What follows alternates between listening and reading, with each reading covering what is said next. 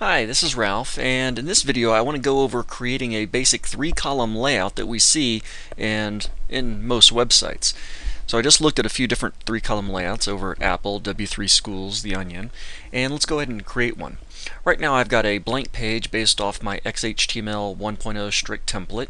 The only thing I've done is given it a new title, but there's really nothing in the page at the moment. The body is empty.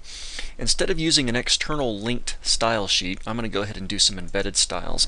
And I will start off right away with doing a wildcard selector. Margin 0 pixels, padding 0 pixels. This will kind of put all elements on equal footing, and it's an easy, quick step to making your website look consistent in all the big browsers. So I'll go ahead and start off with that one. Now I'm going to do a little setup down here in the body section of the page. So there's a number of things I'm going to have to take care of. I like to start getting in the habit of always using a wrapper or container div. So I'm going to go ahead and start off with an opening div tag, and I'm going to go ahead and call it ID equals wrapper. And then right before my closing body tag, I'll put in a closing div tag. So this wrapper is going to contain everything on the website. This is how you can create a web page layout that is narrower than the full browser width, whether the full browser width is 1024, 1280, 1600, or whatnot. So we can set the wrapper to be whatever size we want, and we can even center it horizontally on the person's web browser, and then we can position elements, if necessary, within that wrapper. So go ahead and get in the habit. All sites have a wrapper. Now within this wrapper, I'm going to have a number of different sections here. I'm going to go ahead and create a header section. Now after my header, I'm going to create a left column. So I will have another div here, ID equals left. And then this might seem a little bit weird. Let me scroll here a bit. This might seem a little weird, but I'm going to go ahead and create the right column.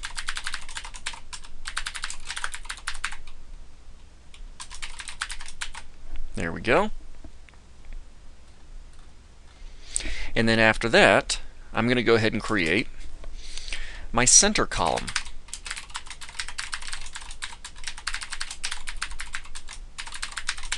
Excellent. So this is what we have now in the body of the page. I start off with my wrapper.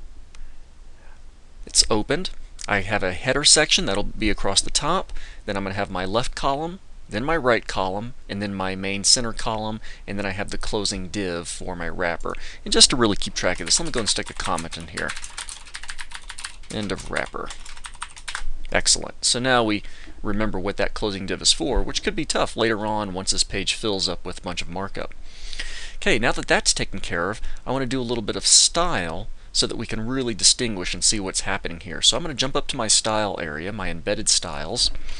Let's do a little work up here. Let's see, I'll go ahead and control my wrapper first. And for my wrapper, in fact, for all of these divs, I'm really going to start off just by giving them some background color so we can really distinguish them. So my wrapper, I'm going to give it a background color.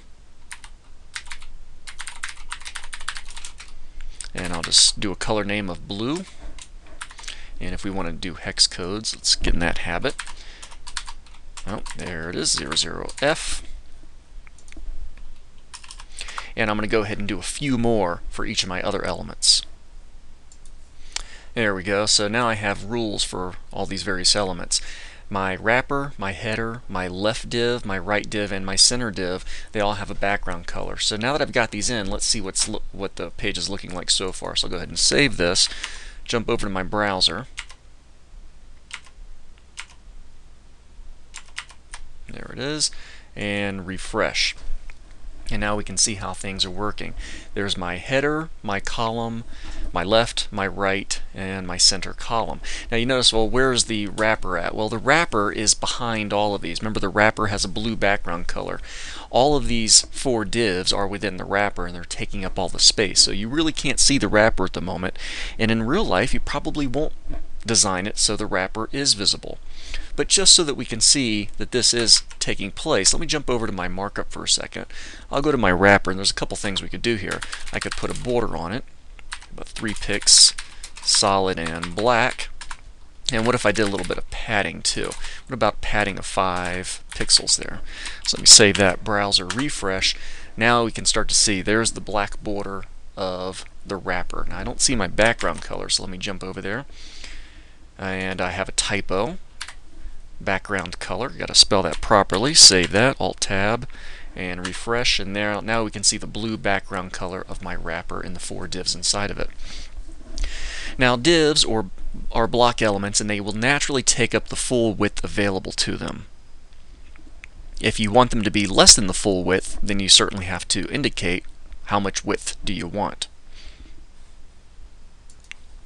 So let me start working on, and since the header is really showing up in where I want it to be, let me spend a little bit more time working on the left column and the right column. So I will make my header a little bit taller, so let me jump over to my code view here.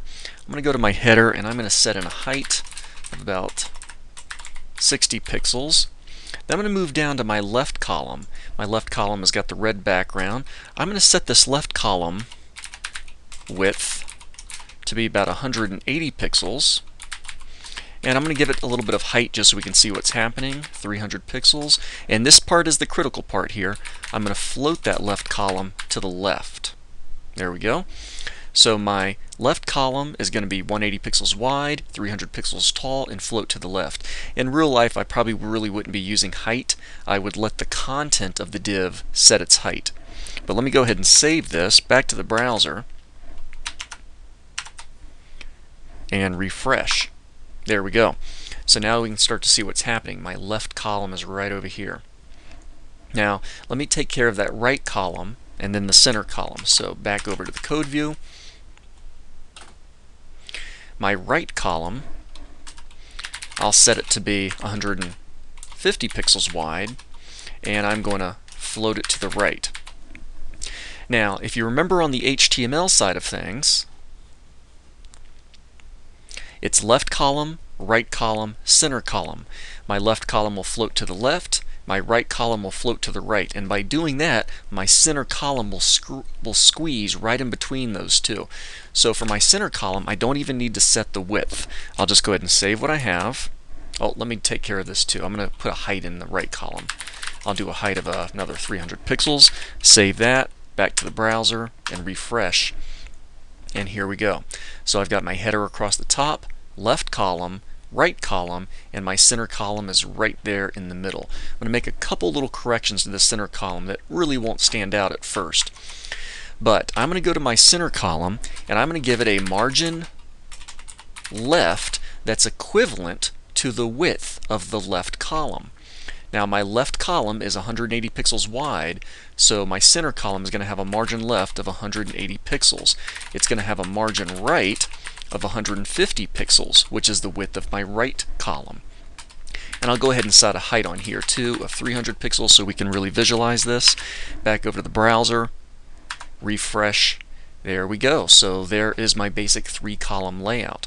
And this is actually a flexible layout. If I restore my browser here and I resize my browser, notice that my center column is expanding and contracting depending on the space available. My left column and right column are staying at fixed widths, 180 and 150 respectively. So there's a basic 3-column layout. Header, 3 columns. No footer on this one, so we'll try that in the next part of this video.